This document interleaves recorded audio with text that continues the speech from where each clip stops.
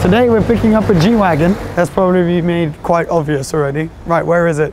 Look at this. Damn, this thing is badass. Hi guys. How are you? Hi. You good? Yeah. This thing is so cool. All blacked out. I like what you've done. It looks cool coming down the road. Yeah. And inside it's all black as well? Oh, it's red? Yeah, whoa! oh, that's good. Oh, sick. Right, hello legends. You join me, obviously, in a G63, which you may or may not, I'm not sure if we're putting it in this video, have just seen me taking delivery of. I'm gonna make a full video on this car, but I wanna spend a little bit of time with it. I've got it, you know, for most of the week. And so I wanna spend some time driving around in this car to make a video, which is, you know, what is it actually like to live with a G-Wagon in the city? Because I see so many driving around, and often people are like, my dream car is a G-Wagon, G-Wagon, G-Wagon. I was like, okay, let's see what this is all about. So that's a video which will be coming soon, but not quite yet. Today, just answering some of your questions about the R8, and also I'm going to show you a lap of mine on the French F1 circuit, but we'll get to that in a little bit. First of all, a couple questions about the R8, because I just announced in this video, which you'll see on the screen right now, that I am currently selling my R8 at D&B Collection with Dean. He's got it up for sale already. It will be on his website, and all the information will be down below, mileage, pricing, everything. So that if you are interested, you can just call Dean up. I'll put all his information down below as well. And yeah, the car is for sale there. But sparked up a lot of questions, me saying that I was selling the R8. So Kerwan next to me here has written down a few of the questions that are coming up the most often. They're going to pop onto the screen now, and I'm going to answer them. Now, this popped up quite a bit, and I understand it, to be honest, because when I watch YouTubers and they're like buying, selling cars, I always feel like, wow, didn't he like just get that car? But in reality, no, the car, they've often had the car for quite a while. And because, you know, when you're watching YouTube videos, you kind of dip in and out, and you don't realize quite how long someone's had a car for now. I know a lot of people are saying, God, it feels like you just got the R8. It's actually been a full year, full 12 months that I've had the R8, which is a decent amount of time to own a car like that. You know, I put a decent amount of mileage on it. And so yeah, I just figured it was kind of the right time to sell for various different reasons. And no, it wasn't rented. So a lot of people obviously feel like you haven't had the car for a long time. So they're like, oh, was it rented just to make YouTube videos?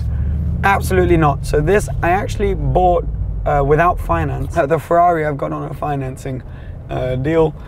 So I pay monthly financing costs for that. Well, the R8 was not financed. I actually bought it through collecting cars, like an online auction. And yeah, there were videos of all of that, and obviously it's very hard to finance through that. So yeah, there you go. The car was not rented, it was not financed or anything like that, which is why I'm not really in a rush to sell it either, because it's not like I've got payments I'm making every month on the car. So I don't really mind when it goes. Yeah, this was one that kept coming up. Why did I not just put French license plates and keep it in France? So there's a very, very simple reason, or two very simple reasons for that. One, it's extremely expensive to register a car like that in France these days. Because of the pollution outputs of the car, it's just crazy expensive. And in 2021, they're raising that even further. It's like 20,000 or 25,000 to register that car in France. So that's reason number one, which I'm sure we'll all agree is a pretty good reason. Reason number two is because it's right hand drive, and effectively right hand drive, that car would be unsellable in France. So it made no sense to register it in France because, yeah, just I would never be able to sell it again, and it would cost me a fortune. So might as well keep it in the UK, sell it in the UK, and that's what we're doing, obviously. How expensive was the insurance? This is one that comes up a lot. UK insurance is a lot more expensive than a lot of others because you kind of insure the person on the car. Now, my insurance was, I think, around £5,500 a year, which was actually around the same as what I paid for my Alpine, even though it had double the horsepower. But just because of driving history and having more experience, etc. Which is a lot of money. You know, a lot of people say, oh, you were getting ripped off, but I preferred having full comprehensive, full everything, being able to drive it anywhere at any time and not stressing, and having all the insurance you need. I think that's a cost which is justified, and it has to be part of the final cost of the car that you put aside. So it was expensive. A lot of people are asking that, and I completely understand why, you know, people would be curious. 23-year-old, 550 horsepower Audi R8 V10. That's how much it was. Now, after answering that question, we're just gonna take a little break, a little ad break. No, I'm joking, it's not an ad break. It is just a video of me driving around Paul Ricard track. I went this weekend and I didn't think it was a full video, but I thought, you know what, I'll splice it into Wednesday's video. It's me in the Delanney, which is an absolute track weapon, full carbon chassis, 400 horsepower, 800 kilos of downforce. So anyways, just enjoy the lap and a bit of my French commentary with subtitles. Alors la famille, on est en circuit là. Je suis avec Daniel. On a la rame. Et c'est dingue.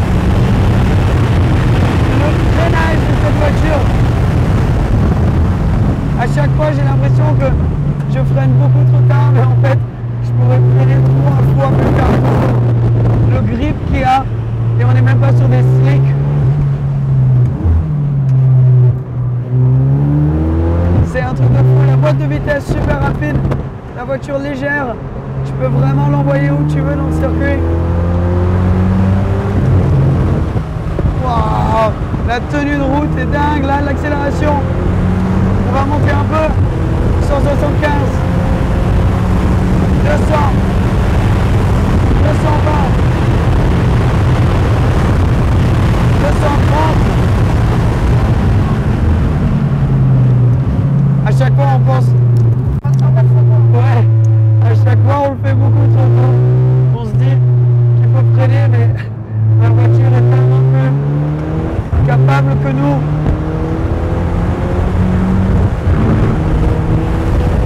C'est impressionnant. C'est vraiment impressionnant. Le bruit avec le vent.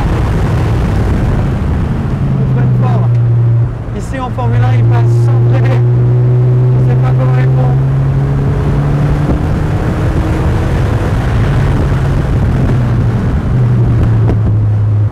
And we're back. Question is, hope you enjoyed that. Next question. Yes, actually here's a fun little video Dean sent me of him taking the wrap off of the car. Well, the wrap has obviously been taken off. It was the first thing that they did. Dean took care of that straight away. And yeah, it's just because, you know, the wrap, I mean, first of all, really divided opinions. Some people loved it, some people hated it.